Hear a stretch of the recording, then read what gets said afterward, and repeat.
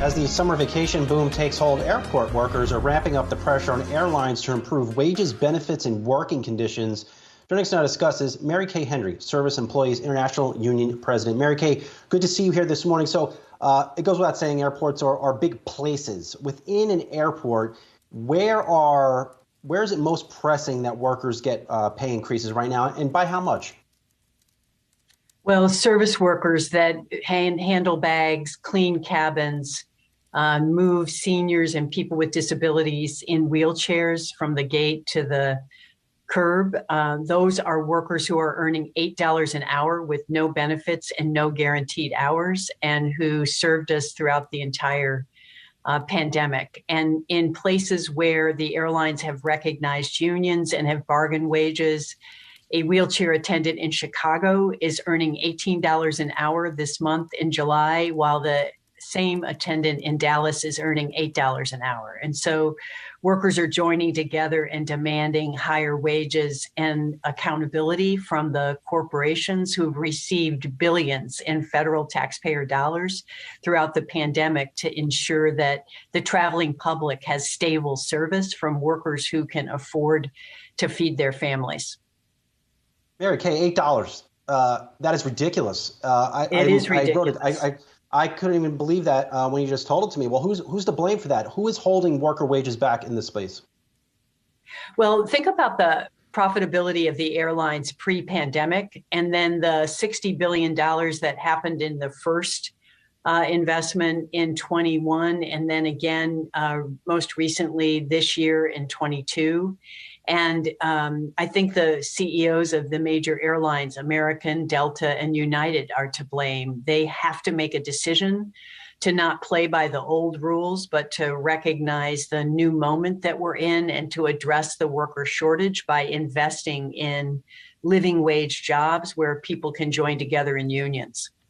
Which airports are you taking this fight to kind of just head on right now? Because when we think about the delays, especially, and where those workers are actually being paid and what they're being paid, especially with the amount of delays and cancellations that do take place, that means even more volume, even more people that they've got to make sure that they're interfacing with correctly and providing data on a day in, day out basis. That's right. It's Dallas, Charlotte, and Phoenix is where we've seen the most worker activity. But service workers in our nation's airports have been demanding unions for the past 20 years in 24 other airports, from JFK and LaGuardia, where workers have made wage gains to $19 an hour through their unions, to O'Hare, to San Francisco, LAX, and Seattle. Workers are pushing wages up above the federal minimum.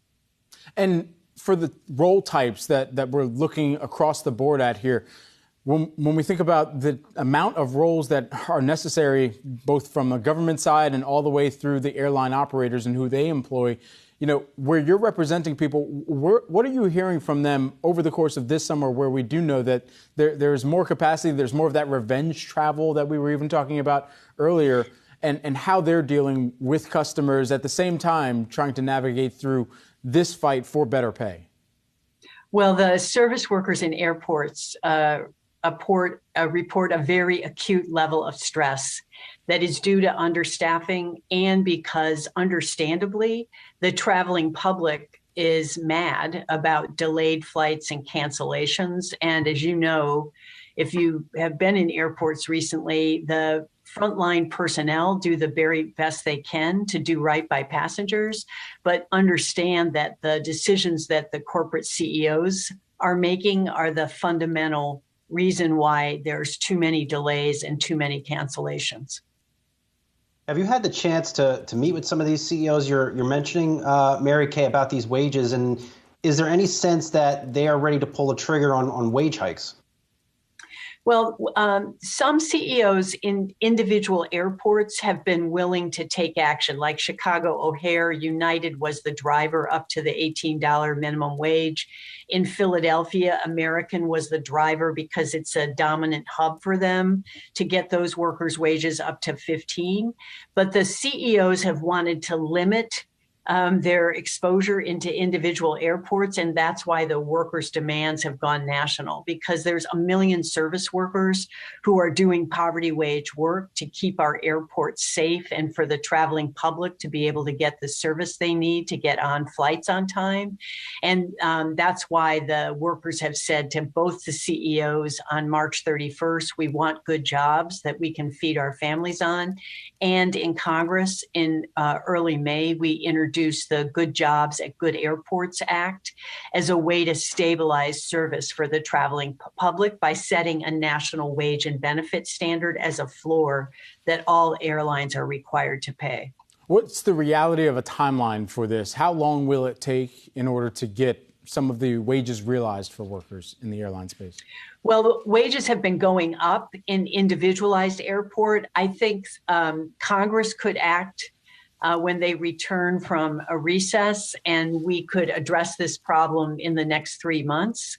I don't know what you think about that, but it's not known for being very speedy.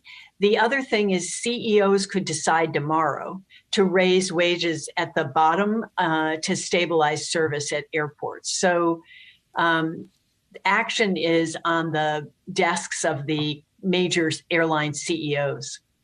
SEIU President Mary Kay Henry, thank you so much for joining us and the work that you and your team do. We appreciate it.